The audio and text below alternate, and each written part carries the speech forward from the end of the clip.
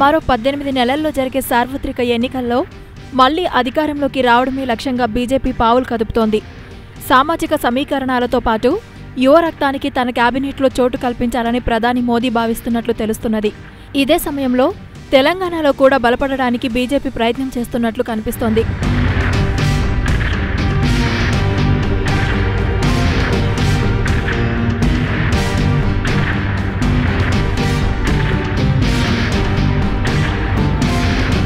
కేంద్ర మంత్రివర్గ విస్తరణలో తెలంగాణలో పలు మార్పులు జరగనున్నట్లు సమాచారం. దీనిలో భాగంగానే దత్తాత్రేయ రాజీనామా కూడా చేశారు.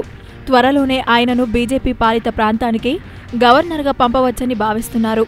ఈ నేపథ్యంలో తెలంగాణ నుంచి కిషన్ రెడ్డికి గాని మురళీధర్ రావుకి గాని కేబినెట్ బెర్త్ దక్కే అవకాశముందని ప్రచారం జరుగుతున్నది.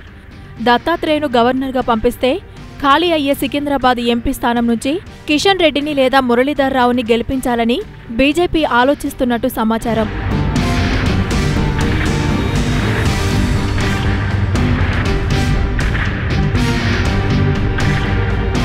జాతీయ పార్టీలో పనిచేసిన అనుభవం ఉన్న మురళీధర్ రావు సేవలను పార్టీకే వినియోగించుకోవాలని మరికొంతమంది బీజేపీ అగ్రనాయకులు భావిస్తున్నారట.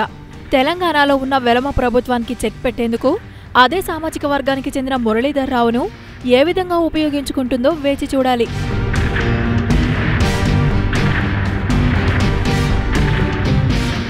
హాయ్, నేను మీ Raja Ravindra. Please subscribe new waves.